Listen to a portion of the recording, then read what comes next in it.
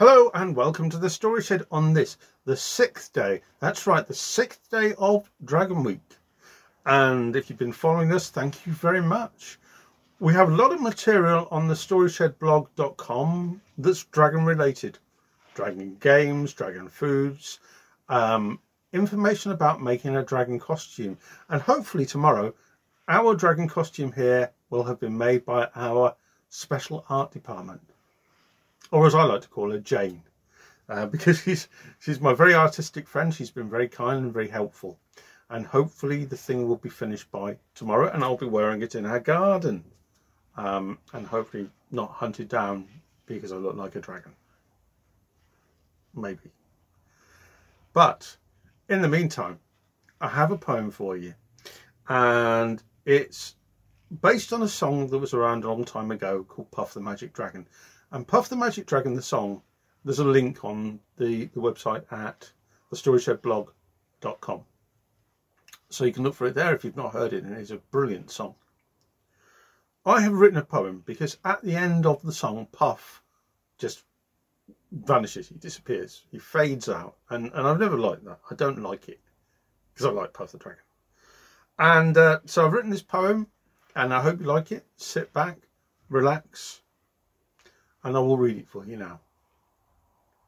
Puff the Magic Dragon retired himself to Leith, visited the dentist to get some plastic teeth.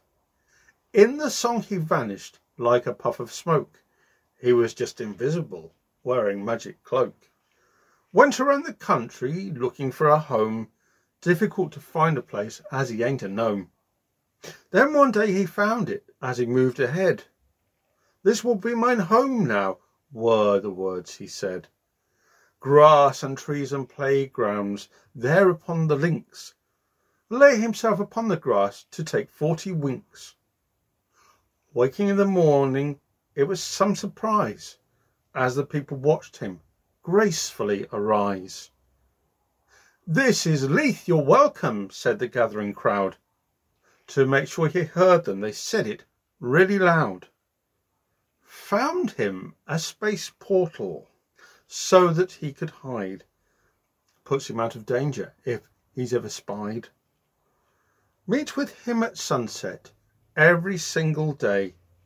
Puff the Magic Dragon, he'll come out to play. But one word of advice if you see him there, something that will show that you really care. Puff, now he is older, living there in Leith. If he's feeling hungry, give him liquid beef. And that's my poem to Puff the Magic Dragon, who, if you're lucky, you may or may not see him on the links in Leith. I like that.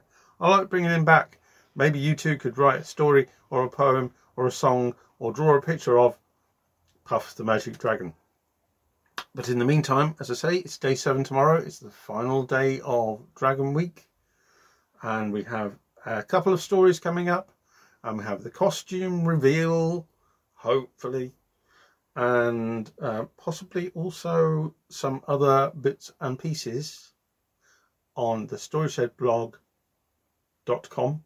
You can write to us at the StoryShedblog@gmail.com. That's the StoryShedblog@gmail.com. Let us know what you think about what's happened during Dragon Week, what you would have liked to have had, which would have made it better, and anything that you've enjoyed. And also you can find us on YouTube, where you can subscribe to the videos, and the channel there is Story Shed Blog. That's Story Shed Blog. If you go to YouTube, you can find us there. Thank you very much for watching this. Take very good care, be well and safe, and for the time being, bye bye, bye bye.